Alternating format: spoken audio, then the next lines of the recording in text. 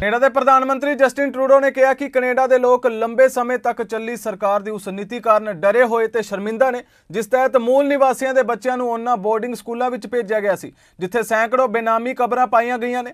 ਮੂਲ ਨਿਵਾਸੀਆਂ ਦੇ ਨੇਤਾਵਾਂ ਨੇ ਇਸ ਹਫ਼ਤੇ ਕਿਹਾ ਸੀ ਕਿ ਮੈਰੀ ਵਰਡ ਇਡੀਨਜ਼ ਰੈਜ਼ੀਡੈਂਸ਼ੀਅਲ ਸਕੂਲ ਵਿੱਚ 600 ਤੋਂ ਜ਼ਿਆਦਾ ਬੱਚਿਆਂ ਦੀਆਂ ਲਾਸ਼ਾਂ ਦੇ ਅਵਸ਼ੇਸ਼ ਪਾਏ ਗਏ ਸਨ।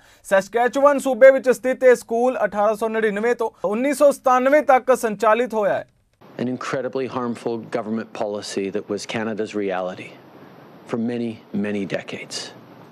And Canadians today are horrified and ashamed of how our country behaved, about a policy that ripped kids from their homes, from their communities, from their culture and their language, and forced assimilation upon them.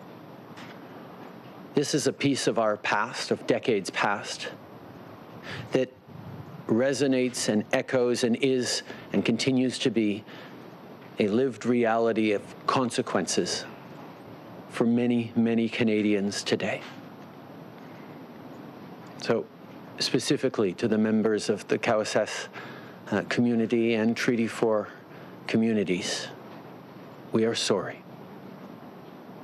It was something that we cannot undo in the past, but we can pledge ourselves every day to fix in the present and into the future. And that means recognizing the harms, the impacts, the intergenerational trauma, the cycles of challenges that far too many Indigenous peoples face in this country because of actions that the federal government and other partners deliberately and willingly undertook.